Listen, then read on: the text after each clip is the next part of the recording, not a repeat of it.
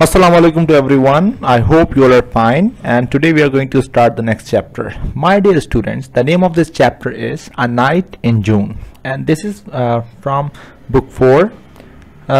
This poem is for class 4.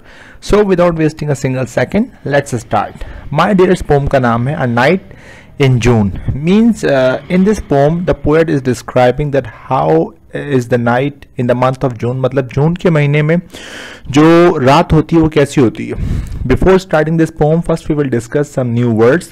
The first word you can see, that is cuckoo. Cuckoo, a type of bird. In Urdu we say koel, cuckoo.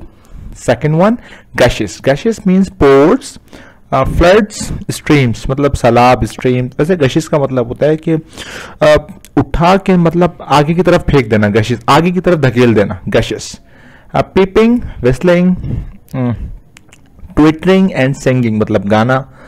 सुवेरियन, सुवेरियन means superior, like that of a ruler. Thrust, thrust a type of bird, ये भी एक तरह का bird है. Next is yet, yet means still, even now, अब तक. So I hope you people have understood, and let's start. Yes class, so you can see on the next slide. Guys, first I will read out the poem. पहले मैं ये poem पढ़ लूँगा. After that I will describe that poem. उसके बाद मैं ये poem को describe करूँगा. ठीक है भाई? So guys get ready, and you all are requested to listen carefully. आप सबसे request है कि इसको एहतियात से सुन लीजिए. So you people can understand, ताकि आपके समझ में आ जाए. Let's start. The sun has long been set. The stars are out by twos and threes. The little birds are peeping yet. Among the bushes and trees, there is a cuckoo and one or two thrushes, and a far off wind that rushes, and a sound of water that gushes. And the cuckoo's sovereign cry fills all the hollow of the sky. Written by William Wordsworth. So guys, this poem has been written by William Wordsworth. ये William Wordsworth की लिखी हुई poem है. He is a very famous poet. ये बहुत ही famous poet है, बहुत मशहूर शायर है. Let's start the first line. The sun has long been set. मतलब सन जो है वो गुरूब हो चुका है, सूरज जो है वो गुरूब हो चुका है. Sun has been set, इसका मतलब होता है सूरज गुरूब हो चुका है. The stars are out by twos and threes. और अब जो है वो तारे आने शुरू हो गए हैं. अच्छा, टूस का मतलब है दो, एंड थ्रीज मतलब दो दो करके, तीन तीन करके तारे आ रहे हैं.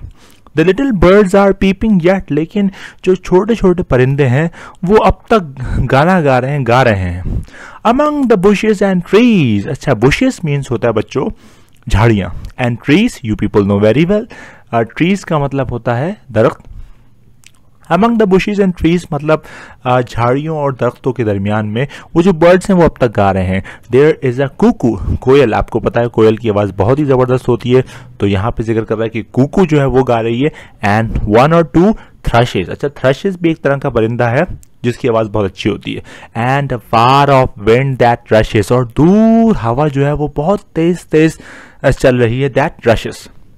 And a sound of water that gushes.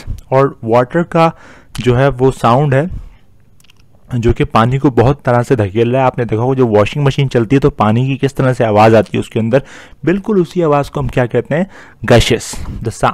And a sound of water that गशेस. And the Kuku सुवेरियन. अच्छा, कुकू जो है वो बिल्कुल सुवेरियन मतलब पावरफुल होके, रूलर होके वो क्राई, यहाँ पे क्राई से मतलब है कि वो गाना गा रहा है. ओके, सुवेरियन क्राई मतलब चीखता है, चिल्ला रहा है. फिल्स all the hollow of the sky. और उसके चीखने से जितने भी आसमान हैं जो कि खाली हैं बिल्कुल, वो भर जाते हैं. So guys, I hope you people have understood. उम्मीद करता हूँ कि आपके समझ में आ गई होगी. Thank you and thank you for watching this video. You are requested to like, subscribe, and don't forget to click the bell icon. Allah Hafiz. Take care.